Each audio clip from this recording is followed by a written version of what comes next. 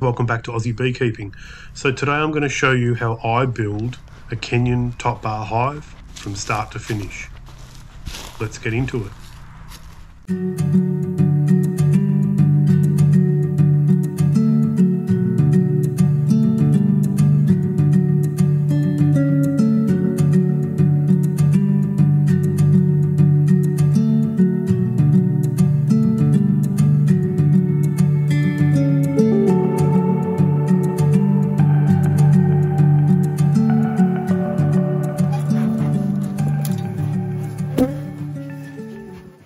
Four components to a top bar hive bottom. They are the follower board, which is the angled piece. It's also used to manufacture the hive. There are the ends, and the ends are basically just to close up the end of the hive and allow some connection for the legs.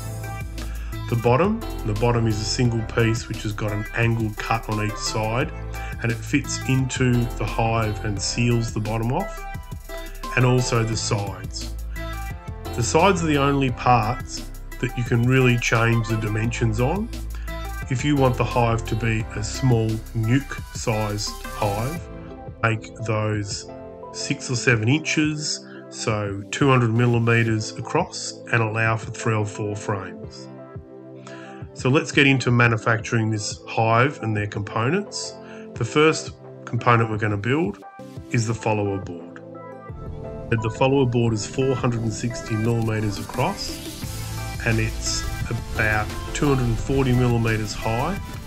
And what I've done to create the angle is I've come in 110 millimeters or 4.33 inches. Now I know inches don't have decimals, but I had no way of working that out.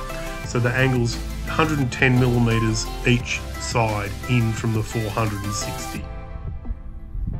The reason these are 460 millimeters across is because they match the Langstroth frames.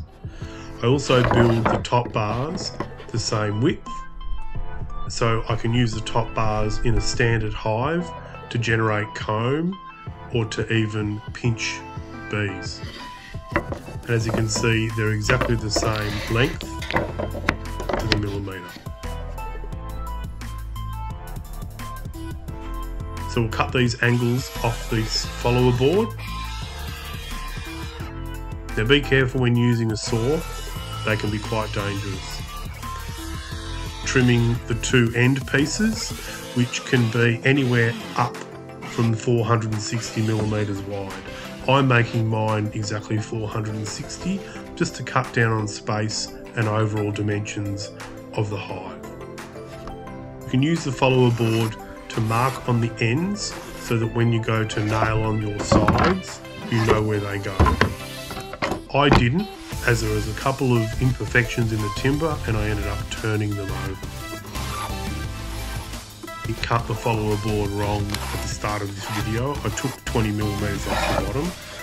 When you're building it, don't take the 20 millimeters off the bottom and you'll see why. So here I'm marking 1.2 meters. So this is the overall internal length of the hive. Cut that one off.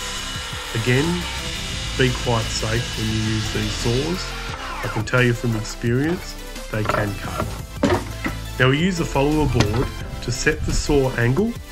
That's the top of the follower board at the top of the screen, and the angle going down the side is the side of the follower board. Use the saw to cut down the length of the bottom board. This creates an angle that you can nail to and that sits really nicely between the 2 sides. You'll see a bit further on, but as you can see here, there's an angle on one side and there's an angle on the other side. And this piece matches up to the follower board. You can finally see it taking some sort of shape.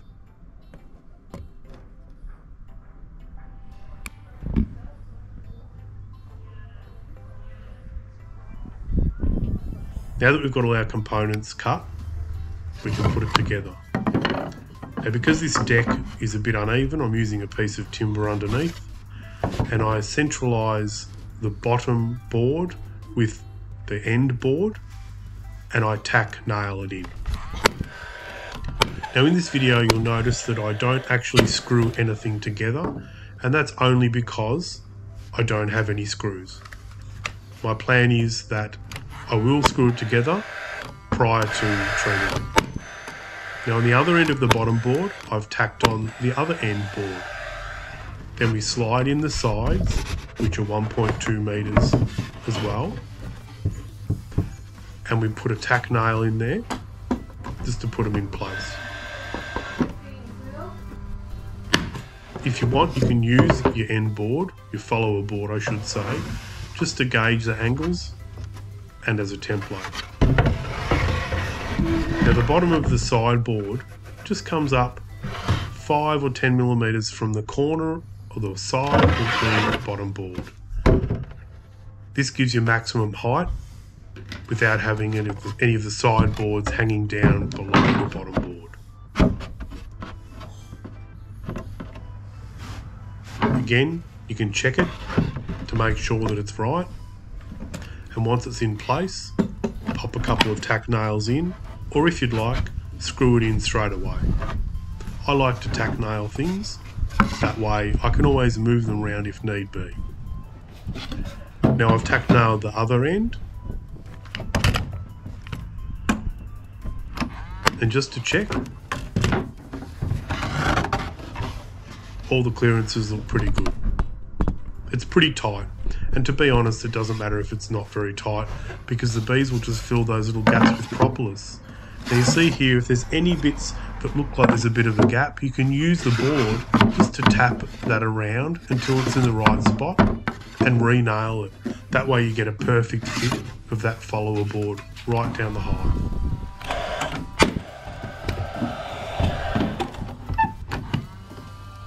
So here I am just tack nailing a couple of other little bits and pieces, and now you can see the bottom board's in place, and then we tack nail the bottom board through the sideboards just for peace of mind.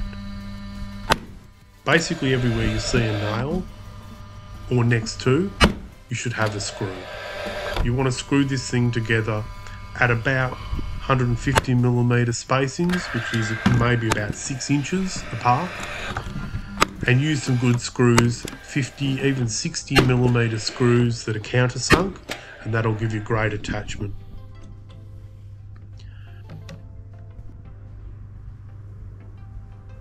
Doesn't look too bad, does it? You can do this at home very easily, and you can see here how the top bars align with the rest of the hive.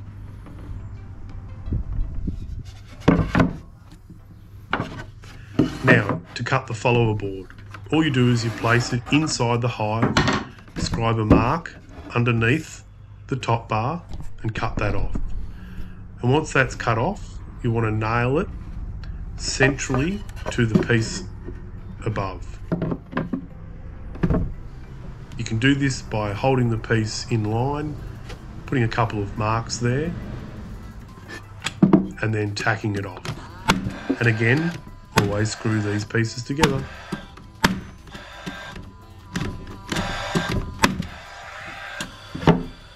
And look at that, the follower board. Don't be too concerned if there's a couple of gaps here and there. Now to mark the holes. With this hive, I'm going to have double entrances. So we mark that with a piece of timber so that we don't drill into the bottom board. And I'm going to put 3 holes because my previous hives worked quite well with 3 holes. If you want to, you can always put a cork in to block them up, but I don't think it's needed. Now for the legs. Now I've used pieces of timber here that are about 70 by 35. You mark those on angle, cut them at all the same length. These are about 950 millimeters long. And then you hold them to where you think they're going to go on the side of the hive. Don't be too concerned. It doesn't really matter if they're a little bit out. You can always move them and then tack them on. Now what I do is I try not to have the legs go up any higher than about halfway from the end board. That way, if I want the hive to have a lid, the lid will sit above the top of the legs. So once they're tacked on, you can see here it sits quite well on the ground. Now we're going to mark for some screws. I've used screws in all my top bar hives and they've been fine. If you want, you can put bolts through there. There's nothing wrong with that. So I put the screws through the 20mm timber into the legs, one inside the hive and also one outside the hive. These will hold a fair bit of weight. You can see here the positioning. I've also cut another little offcut with an angle and I've tacked that on as a ledge. What I'll end up doing with this hive is I'll make a couple of more follower boards. But let's put this hive together. So here's a top bar. If they don't fit, you can just break off the wax. The bees will easily fix that and make that into perfect comb in no time. So your top bars sit on top of the box.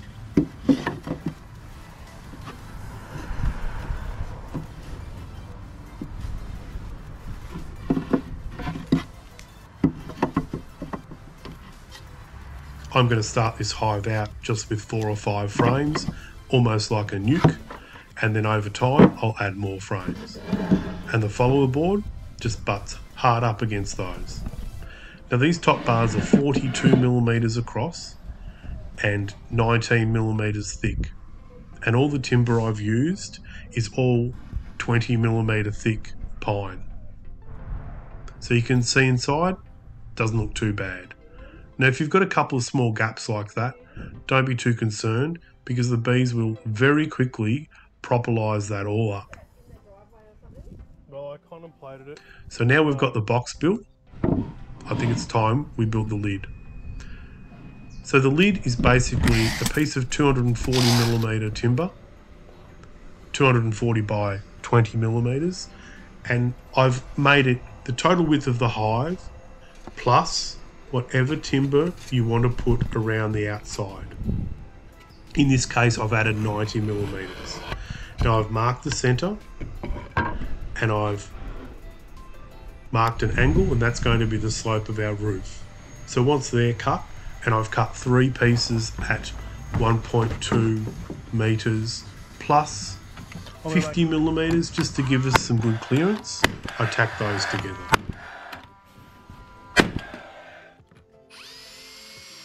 Then I'll put a screw in each one, and this will make this permanent.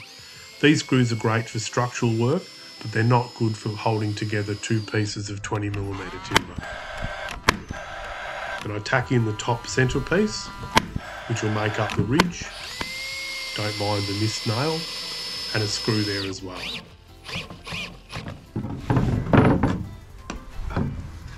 And now we'll do the same thing on the other end. Now if you're thinking about the length of these pieces of timber, the long pieces are the total length of the hive, outside to outside, plus a small tolerance so that if the timber swells, the lid doesn't get jammed. You can test fit this, measure it, do it whichever way you want to go. But as I said, don't be too concerned, it's relatively easy. Now the lid fits over the top of the whole hive, and I put a couple of screws to make the lid sit level and in the right spot. Then I get a piece of timber and I tack it underneath the lid, and that will be the permanent support for the lid. It's nice and level. Now these nails are 50mm, so they're a bit long, so I'm putting them on an angle. This will get screwed as well.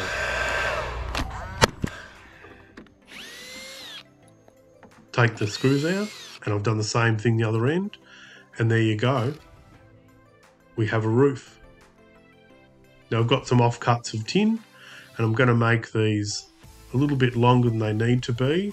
I was planning on making them 500mm long, but in the end they became a lot longer, and I thought, you know what, I'll give shade and protection from the elements to the bees. So you just screw these on, try to make them nice and straight. You screw through the bottom piece of timber and you screw through the top piece of timber. That gives you all the support you need for this small lid.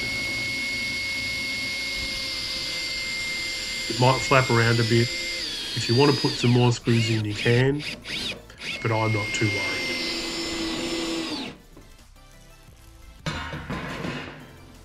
We're almost to the end. So this piece of timber goes straight back on, another piece. Line up the other piece with the end, and then make sure you get the overlap really nice as well.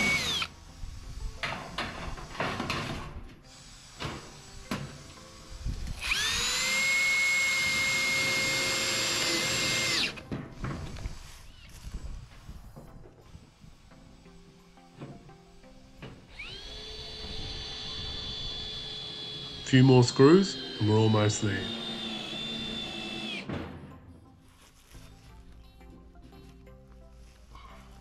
Just make sure you go through the timber. If it takes a bit longer, that's fine. You don't want to miss the timber and end up putting a hole where the water's going to drip into the hive. These screws have got a neoprene washer on them, which compresses when you screw them in, which makes the makes the hole waterproof. Okay, looking like a top bar hive, isn't it? The only thing we need to do is add a small flashing to the top to stop the water getting in. I probably would have liked this to be a little bit wider on each side, but it was all I had laying around. I'm in the building industry, so I get a few bits and pieces.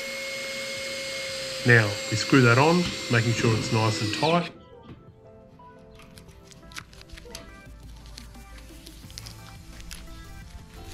This one comes with plastic from the factory, so we'll get rid of that. And then I just dot some screws, just equal to the screws that are down the bottom, holding the pin on. Put some screws in there, and it's almost complete. I just had to cut the end off that piece, just to make it the right length, and there you go. This lid is easy to lift off and put back on. Might need a little bit of jiggling to get it in the right spot, but it's easy to grab with a pair of gloves. Have it, guys, a fully assembled, ready to use, apart from the screws, Kenyan Top Bar Hive. I hope you've enjoyed this video. I love making it, and good luck with your Top Bar Hive. If you like our videos, subscribe, like, share and comment. See you on the next one.